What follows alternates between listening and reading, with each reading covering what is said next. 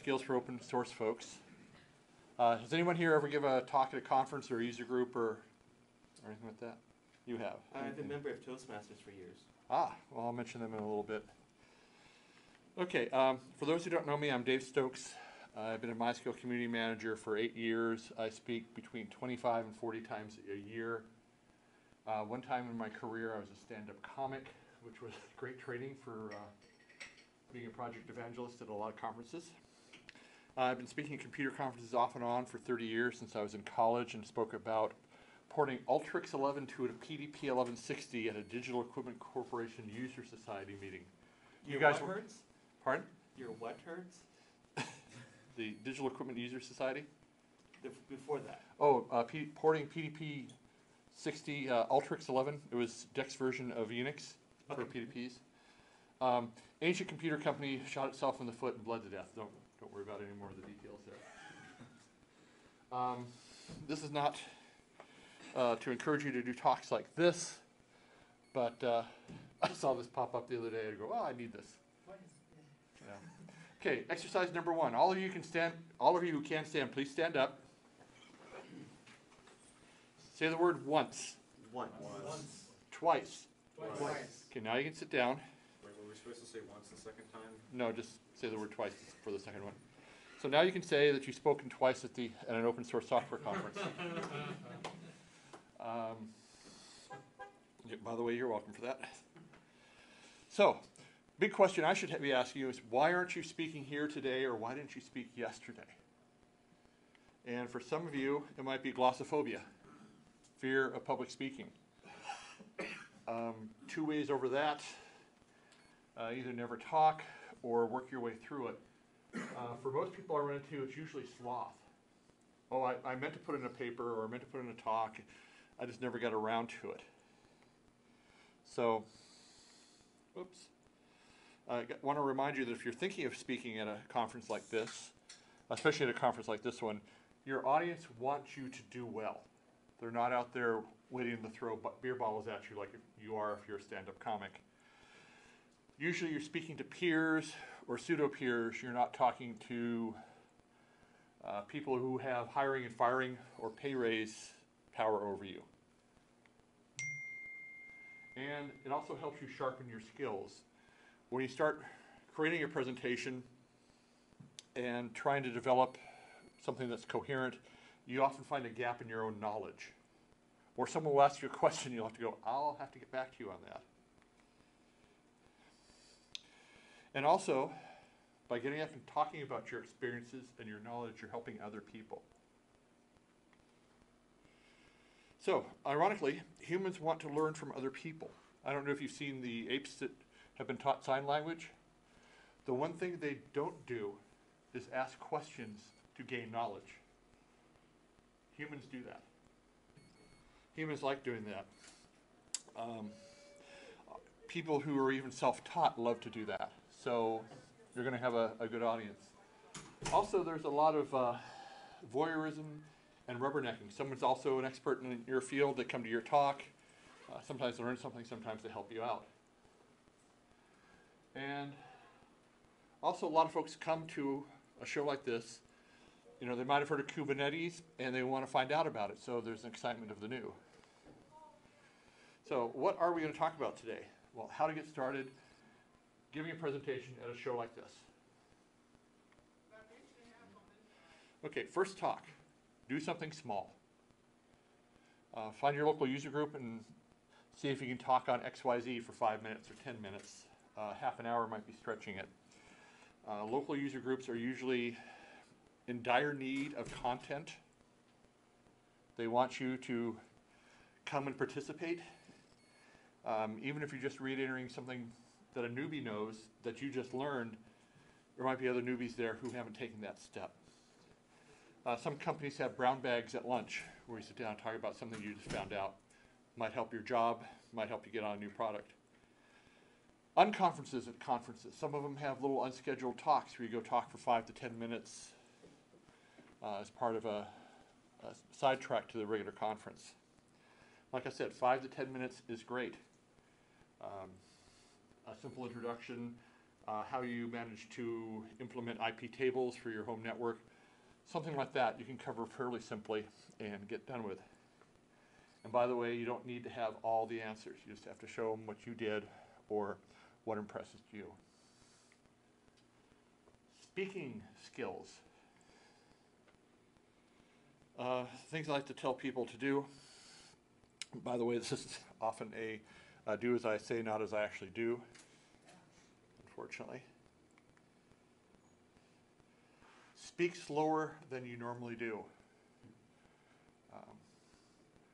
My Australian friends tell me Americans over-enunciate everything. My British friends tell me we don't enunciate enough and we mispronounce things besides spelling them wrongly.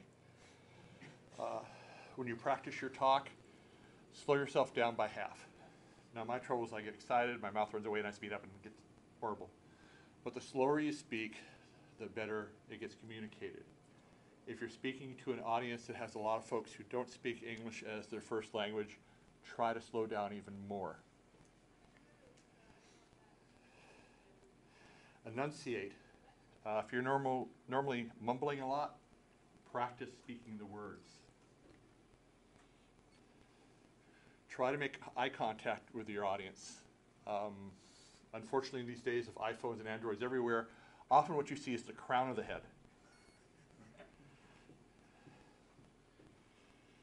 Dynamics. Change your voice, change your pitch. I don't know if you folks know who the comic Emo Phillips is.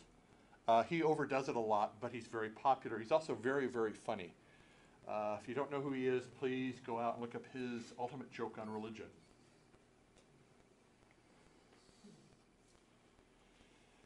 By the way, big hint, go to the restroom before you start, spit out your gum, have hydrogen dioxide or some other drinking material in case you get dry mouth. There's nothing that really excites an audience like seeing you do the pee-pee dance in front of them for 15 minutes while you try to hurry through your material. Practice. Find some time. Go through your presentation at least 3 times. If you have a way to record yourself, I recommend that. You will hate your voice, you will hate the way you look, but it might give you some pacing and some content ideas. Like I said, thou shalt practice. Practice until you can do it right, and then practice till you can't screw it up. And of course, there's the U.S. Navy's 7 Ps down there at the bottom. Proper prior planning prevents piss poor performance. I grew up in a Navy town, so. It's up from 5. Yeah. Slides. Well, believe it or not, you don't actually need slides all the time. And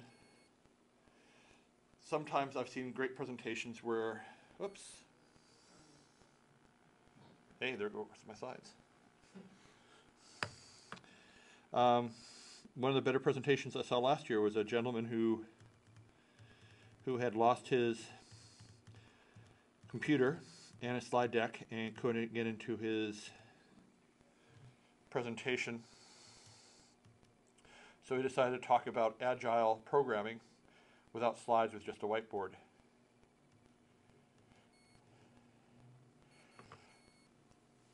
It helps if you have something visual. There's an art to making slides. There's several good books out there. I won't recommend one over the other. But you can get by with things without slides. I have not had to resort to sock puppets yet. I've had a couple times where I've been tempted. There's all sorts of slide software out there. Most popular two were probably PowerPoint and Keynote. Presi's on the decline. For those of you who get motion sickness, that's a good thing. My preference for the past several years has been Google Slides and Impress. My counterpart from Belgium does a lot of stuff where he does markup to create HTML slides and then turns those into PDFs. If anyone's interested, come to the MyScale booth. I can show you how we do that. Very quick way of writing big slide decks. But at your stage, and you're in the open source world, I'd say either Google Slides or Impress. By the way, beware the wall of text. Most audiences, if they see 2 slides like this in a row, will start snoring. By the way, also check your format. Most slides Presentations you'll see at conferences are 16 by 9. Occasionally you see people come in other formats. And by the way, when your slides do go off the end of the screen like that, it tends to upset people. So try not to do that. I'm already struggling just with this one. Yeah, it's visual overload. It's entertaining. It checks their spelling too. Yeah. Is the title deliberate? Oh yeah. It's, There's another deliberate typo you'll see that's even better. I have to do a lot of talks about databases, which is everyone's favorite subject, right? So I actually go and say, this is kind of dry here. I'm going to talk about how the optimizer takes your query and turns it into an execution plan. It is a dry subject. It is Sahara dry and summer dry. And I try to keep the raw meat to a minimum per slide. And I'll still get reviews that come back and say the talk was way too technical. You know, it was marked as an advanced talk, but it should have been much more than that.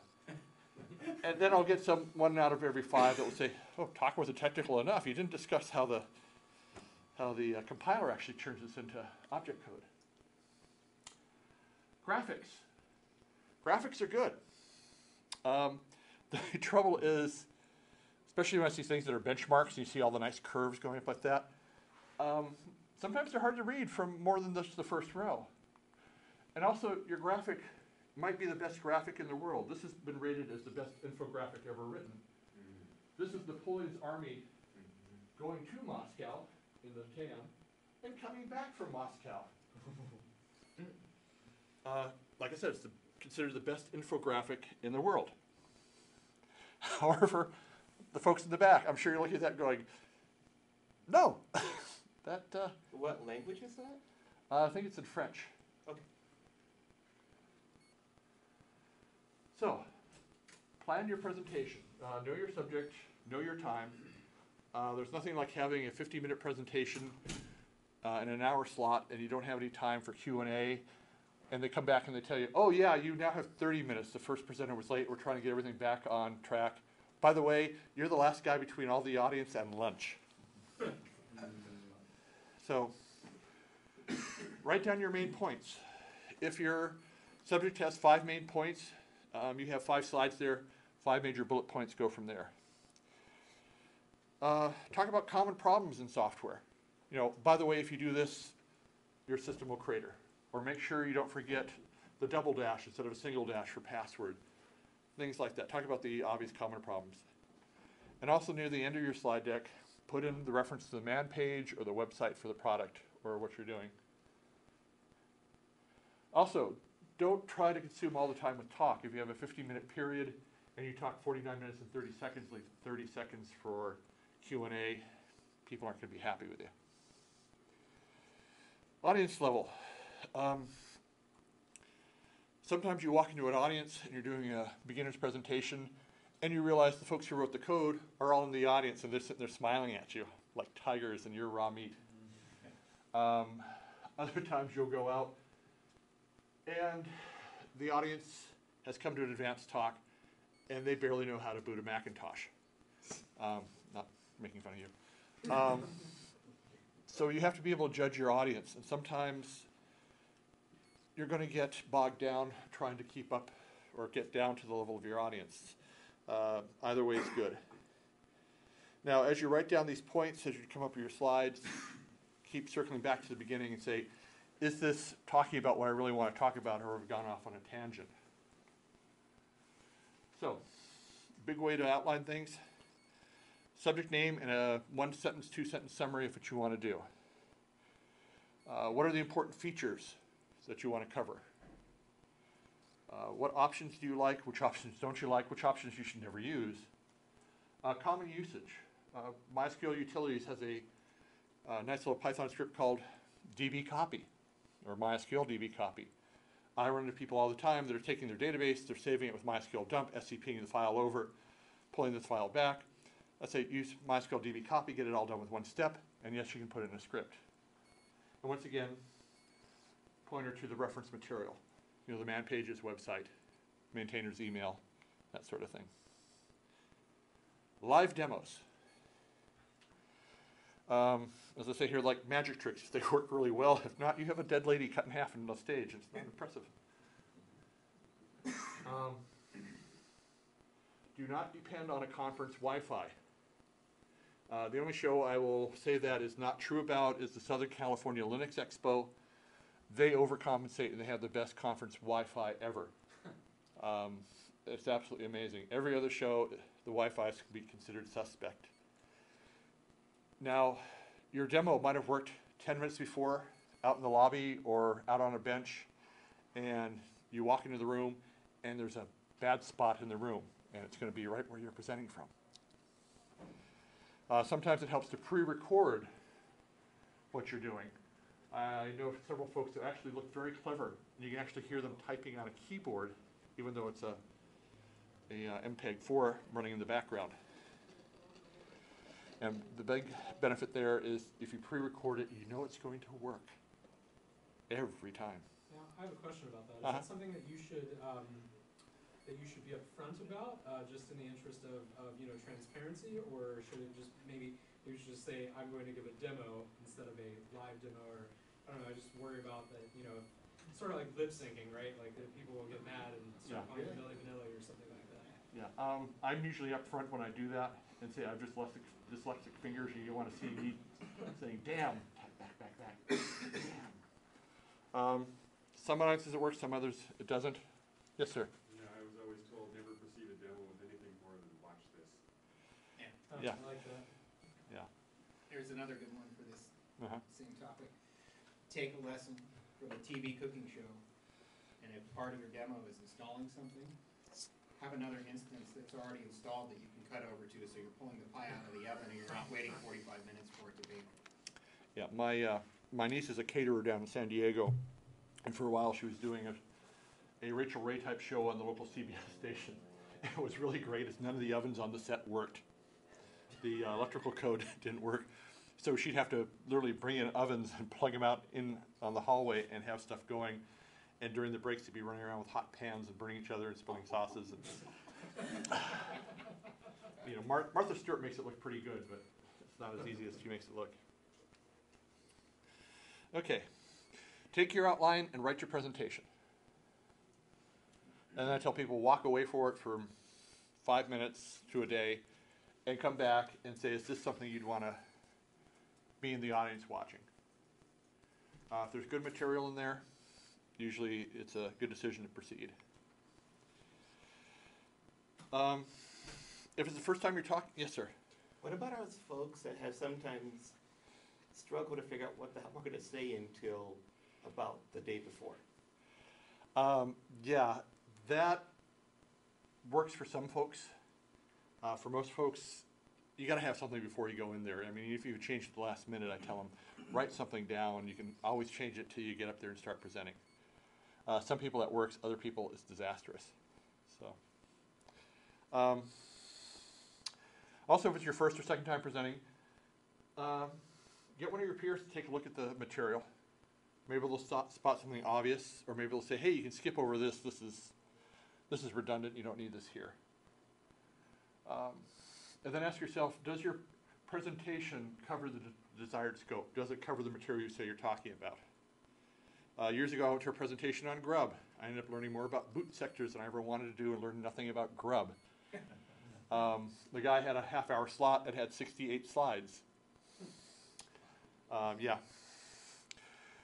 Second thing is write your main topics so that if you send it to your mom, hopefully your mom's not a senior level DBA or a project manager, but your mom can say, oh, you're talking about a piece of software that does X.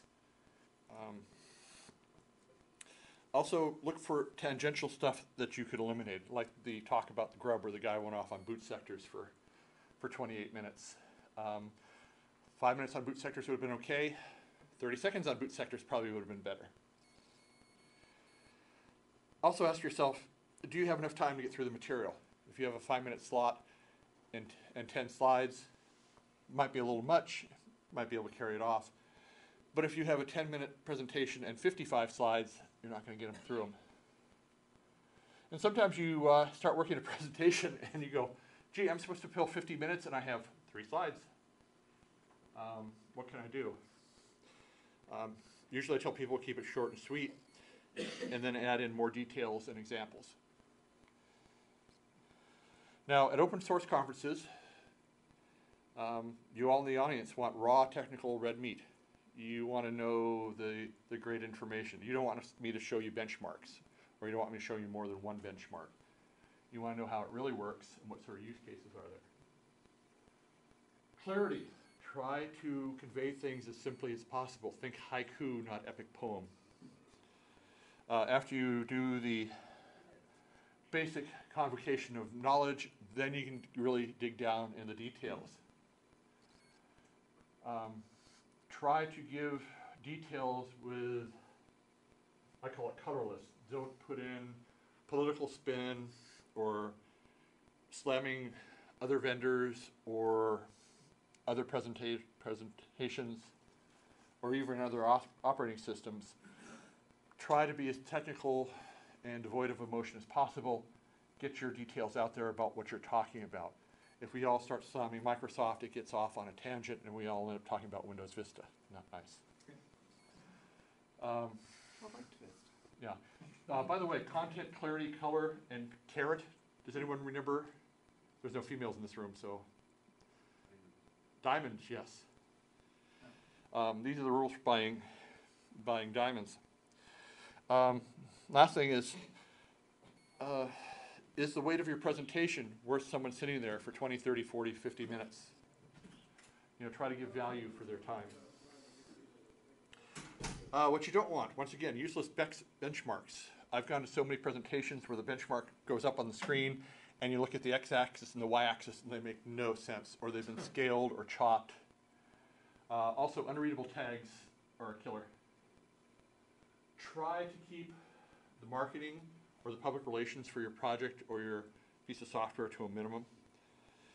Do not slander, give out FUD, or insult other products. In my case, I'm often asked to talk about competitor X or competitor Y or competitor Z. The open source industry is very small and very incestuous, and you never know who's going to be your boss next quarter. And the product you're slamming today might be the brainchild of the guy who's writing your performance view next week. Also, try not to insult your audience. You're not Don Rickles.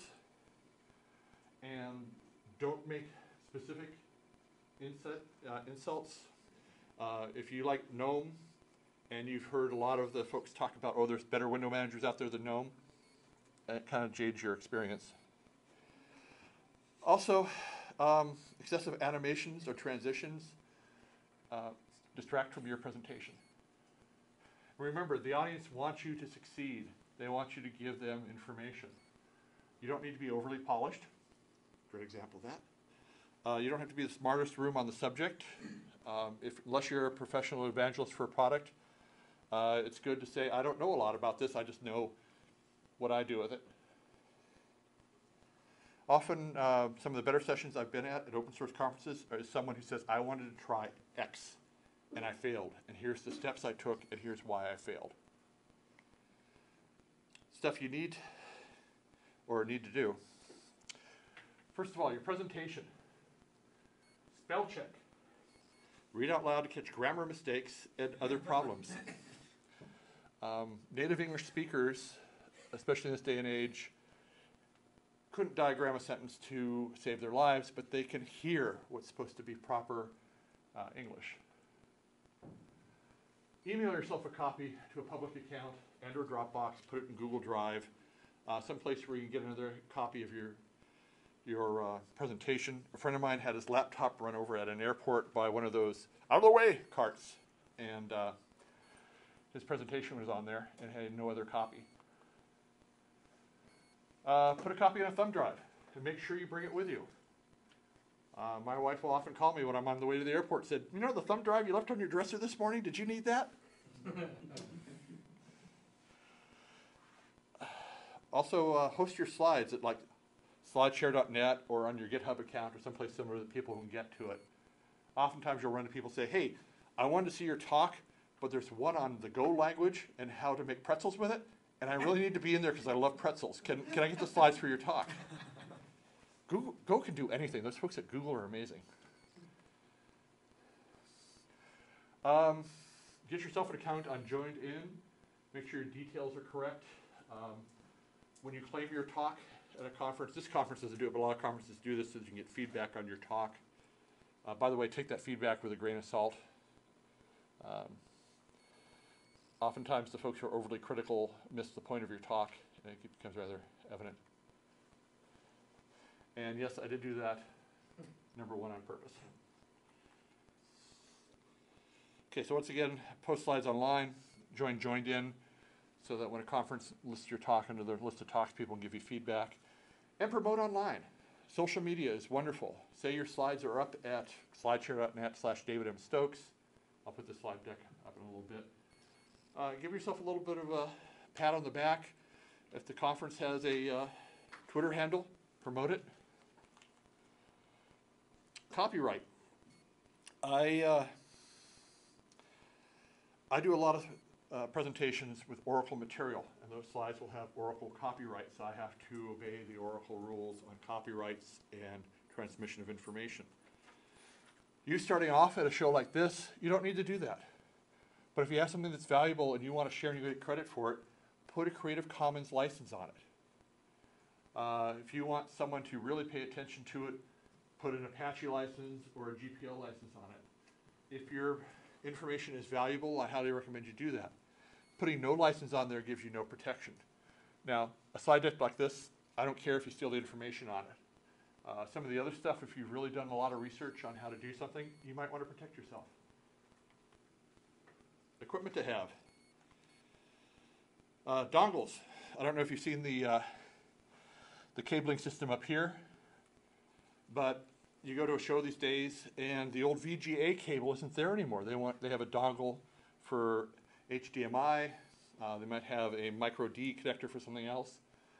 So bring dongles for your computer that do HDMI, VGA. I'm taking an HDMI cable everywhere I go. A lot of hotels now have TVs that when you want to run through your slides, plug it in there, away you go.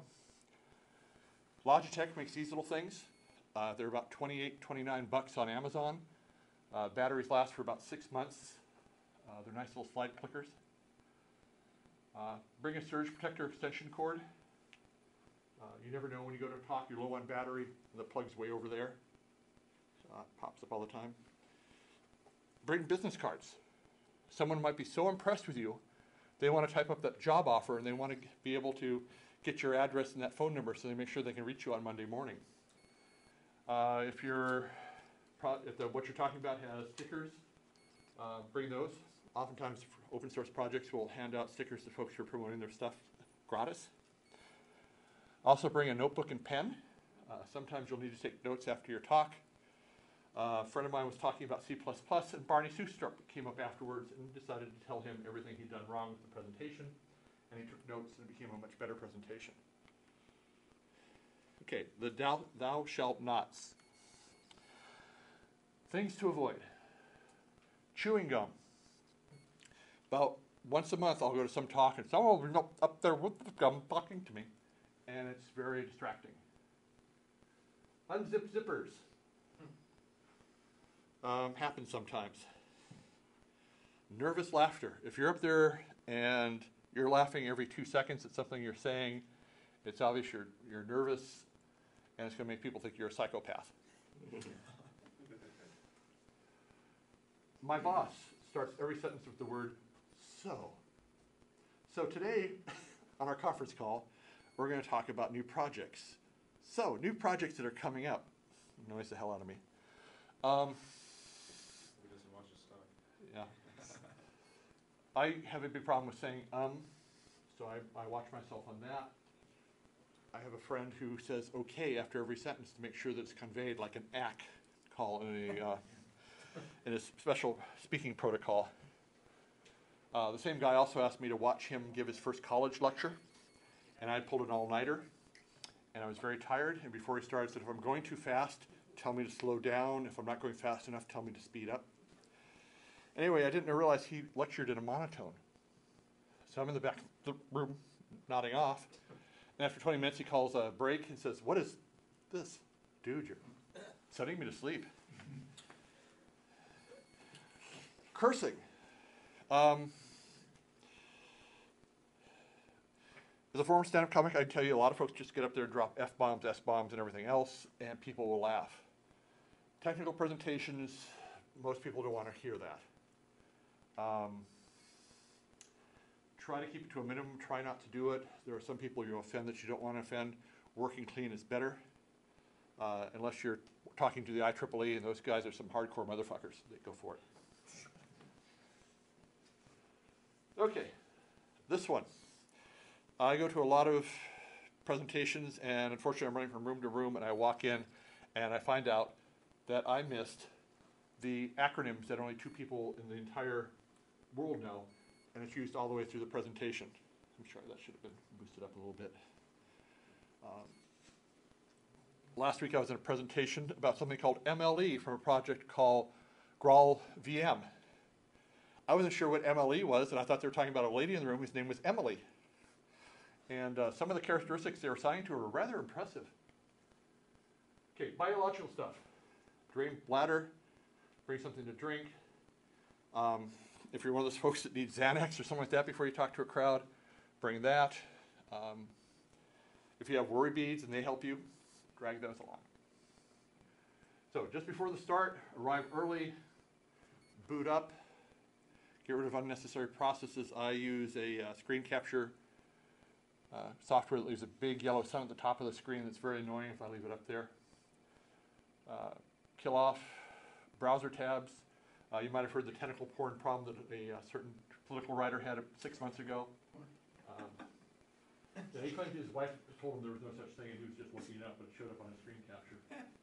And then plug it in and test, make sure your presentation goes. Yesterday I had a problem with the box here that retransmits things for the video feed, and we had to work around it. But if I'd shown up 1 second before the time start, would have wasted 5 minutes on that. Okay, when you start, have a title slide. You're not Francis Ford Coppola doing a movie about a guy hiding out in the jungle. You have to have a title slide. Do a short intro with some information about yourself, maybe contact information. Run your presentation, do the QA, and repeat the contact information. Now, I like to tell people you want to do things the Navy way. Once again, I grew up in San Diego, and you learn a lot of things just from being around. Tell them what they're about to learn, teach the material, and then summarize what they learned. How many people have ever been on an aircraft carrier? Was it just static, or were you on operations? Just visiting. Yeah, just visiting? Visiting. Each of these colored shirts have a different responsibility.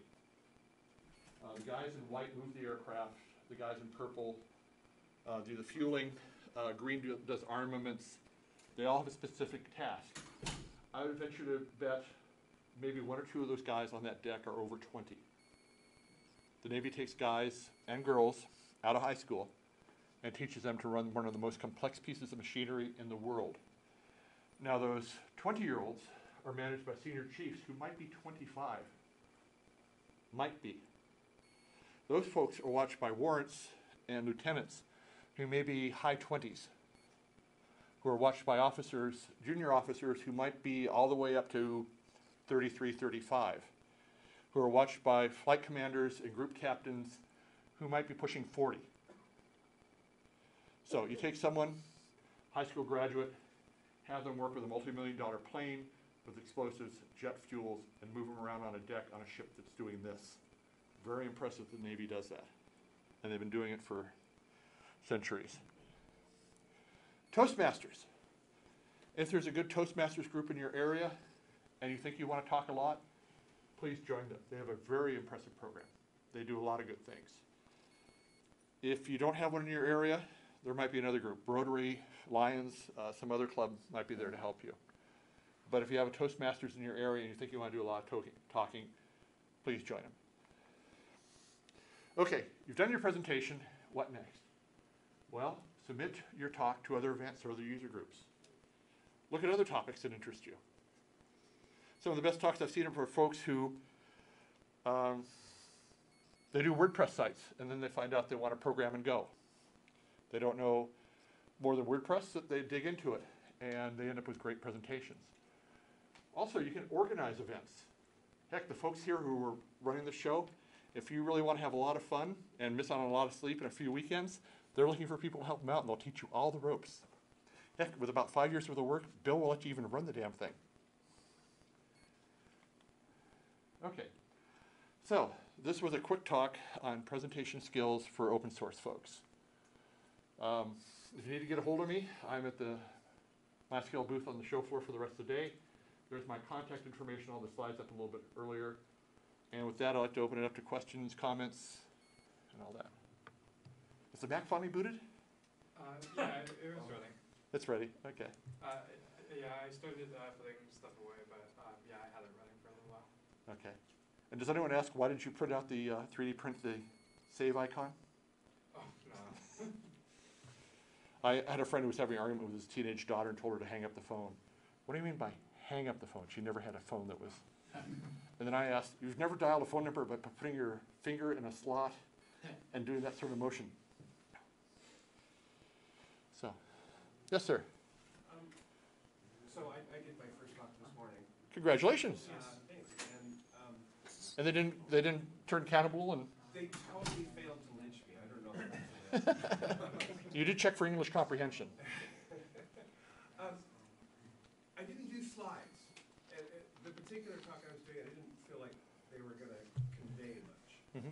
And then, so 20 minutes before, I realized, oh, the recording, they're just doing capture Yeah. of the screen. So I felt like the talk went okay. The recording of it is going to be, well, it's just going to be static. Yeah. Static screen. Yeah. Submit a picture of yourself. Yeah, you- Replace all the video with your still. Yeah, but I was like, I was thinking about the trade-offs there where I felt like I wasn't really sure the slides were going to improve the Yeah. talk, but they certainly would improve the video. Yeah, well, the good news is some French film festival will see that as the best existentialist video of the year and make you Palme d'Or winner. I'll look for that. But it's up to you. I mean, that was your choice. It probably would have been great just to throw up a title slide, say, hey, this is what we're doing, and then your contact information. But you made a great choice for your subject.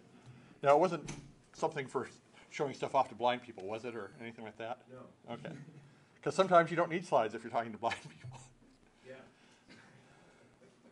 And maybe what you could do is that if you have some sort of camera or just use the webcam on your laptop or something, pull that up, pull up a window where it has the feed of the video, just record that. If you think that that's better than nothing, then that can possibly be something that would work for you. Yeah. That's an interesting idea. By the way, if you ever have a sign language interpreter, sign language doesn't map one-to-one to English, so you'll be done speaking and they'll be over there gesticulating, and Yeah. it's rather fun. And other times you'll say something really long and they'll just go. Yes, sir. So I've heard the name tons of times, but I don't actually have any idea. What does Toastmasters actually do? What are they? Their main charter is to take you from a person who's never spoken from an audience to someone who get up and do an off the top of your head impromptu speech on any subject for 10 minutes. Okay. Is it just an organization that exists nationally that has? Internationally, yes. Okay. And it's free, right, from what I've heard? Some chapters charge small prices for covering coffee or room rental or something like that. Sure, okay. I'm not a member. I've only gone to a couple of meetings in a couple of places. It depends on the locale, but usually it's either free or low cost. I looked into it. You have to actually join the Toastmasters, and that costs a certain amount a year. And then I guess it's up to each individual chapter. You can always check like Meetup too. There might be other Similar non-Toastmaster groups that are just geared towards public speaking and presentation. Okay. Is the idea like they have a meeting and they'll select somebody, like you'll be the person who just gives us, the rest of us, a speech? And we'll Again, give I you- looked into it. I've never actually done it, but I looked into it. They have a little fairly rigid organization. They have someone who's like the secretary who takes notes, and they have the person who's going to give a presentation, and they do things for new people who have to do certain things. And They've been around for quite some time. It's It's pretty Yeah. well established. Well, yeah, I mean, I heard about the name. I just Yeah. never. One of the things they'll do is say, next Tuesday you're talking for 3 minutes on the North American trade agreement's effect on water buffalo. Okay. And you'll get, okay, And I think done. yeah. And you'll go out and you'll research and you'll write little 3x5 cards, you know, what a water buffalo is, what NAFTA is. and then talked about the effects between the two. And then they'll critique it. They'll Yeah. say, oh, you were saying come a lot, or you were, didn't go fast enough, or redundant, Went off on a tangent about buffalo hooves for 30 minutes, Yeah. 3-minute presentation. Yeah. But it's a program where if you are afraid of public speaking, but you have a little gumption, they will walk you through that and get you up so you can go off and talk anywhere. And they actually have competitions between chapters, so if you're hyper competitive, be careful. Yes, sir. So you said you do like 25 to 40 talks a year. Is that like your main job? It's probably 50% of my job. Okay. How'd you get into that? Well, originally I was hired at MySQL AB when it was a small Swedish company, and you had 27 personal days a year, plus national holidays. We got bought by Sun Microsystems. By that time, I was a certification manager. A year and a quarter later, we got bought by Oracle, and I was ending up at Oracle managing a spreadsheet. Not a great presentation. So I went off to a startup, the CalPont columnar storage engine for MySQL. Maria DB now has that in their product. After 8 months of being customer service manager, I realized we had no customers to service. Not a long-term career prospect there. And the job on the MySQL community team popped up. If you're looking for developer evangelist jobs, see me at the booth. I'll give you some pointers, some folks who are hiring. It's a lot of travel. It's a lot of talk, a lot of blogging, a lot of going to conferences that are may not be at a convenient time for you or your family, but it's a fun job overall. So. A lot of it is just volunteering too. Like at my job, they just put out a call for speakers. A lot of people don't like getting up in front of a crowd, and so will not volunteer for it. And they'll do it if they're forced, kind of thing. So if you have the opportunity to volunteer and it's something that you're willing to do, a lot of times it's a small pool of people that they're going to be able to choose from that would actually be willing to do it. Yes, sir. I work with the IEEE, and we're constantly looking for people. We have about 100, and we're up in Vancouver, BC, and we have about 100 meetings a year. Just an hour, whatever, 2 hours. They're almost all technical, and we're always looking for people. Now, what's funny is some corporations don't have a formal evangelist program, and they'll grab some of their engineers and throw them up there, and they're wonderful, wise people, but they can't speak in front of an audience to save their life. One of the engineers I used to work with is a wonderful guy, brilliant. He gets up in front of the audience, and all you see is him like this, reading his slides, and it's kind of like a bad Arnold Schwarzenegger presentation. No emotion, no value to it, and when he gets done, he's off the stage because he can't do Q&A. But Definition of an outgoing engineer is someone who looks like your shoes when he's talking. yeah. Also, a lot of folks in the open source world who run wonderful projects and all that can't organize a slide presentation. I mean, they can run 5 get installations of different projects and all that, be on email lists all day long, but you tell them you're doing a slide presentation 6 months from now, 5 months from now, day after tomorrow, they'll put it off at the very last minute and it will kill them. And they get up there and look unprepared and it doesn't work well. Outsourcing your slide presentation. I don't like the slide part. There are graphic artists that will help you. So what you were saying about deciding to abandon the slides, I'm like, yeah, I was just thinking about that this morning, actually. Like, I need to find a topic where it's not dependent upon slides. And like you said, maybe throw up some contact information, a little intro summary or something, but I find too many of the slides and too many texts. Yeah. It's irritating. Josh Holmes, who works for Microsoft, who you might see around here from time to time, he does slides with 1 word per slide. Works for him.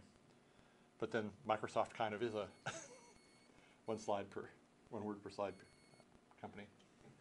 Look, there was one over in G103 yesterday, and a gal, she's been with a bunch of different companies. She's with Amazon now. She did really good. She had a lot of pictures of different things making heart shapes, like candles and lights. So I thought it was good recurring theme, and it was about talking about open source that you love. So it was a good choice of graphic too, as well as the presentation.